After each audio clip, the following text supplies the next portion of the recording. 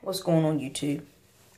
Laugh if you want. This is the easiest way to help me remember the concept of refractory, absolute refractory, and relative refractory period. It's by using this toilet bowl. The back of this toilet pretty much is going to be the heart.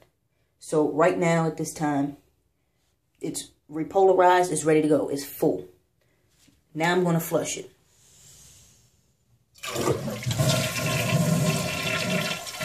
When this is completely empty, we are fully depolarized. Okay? The back here is fully depolarized. Your heart has nothing in it. It's fully depolarized. Okay? At this point, when you get to the point of absolute refractory, it absolutely does not have enough water to flush again. Your heart is not full enough. Absolutely not to flush again. So when we let it fill up a little bit more, I'd say maybe halfway, a little less than halfway, you get into your relative refractory period. This is now going to have relatively enough water to flush again.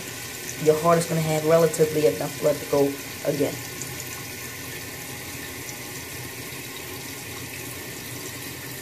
So I'm going to let it fill all the way up, but right now, if I go to flush it again, it's going to flush. That's going to be relative refractory period.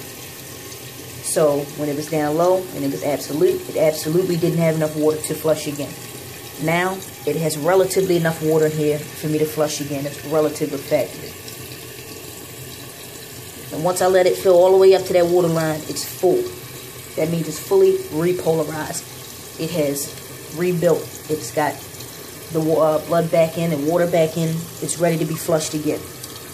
So pretty much when you're looking at your EKG, you have your P waves, you're going on to your QRS complex. That means your atrias have depolarized.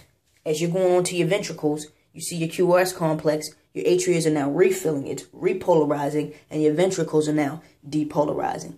Once you get to your T wave, your ventricles are now repolarizing, it's filling back up. And that's pretty much my easy concept of refractory, absolute refractory, relative refractory period. Leave comments if this helped you out. Leave comments if you're still a little confused, but this helped me out.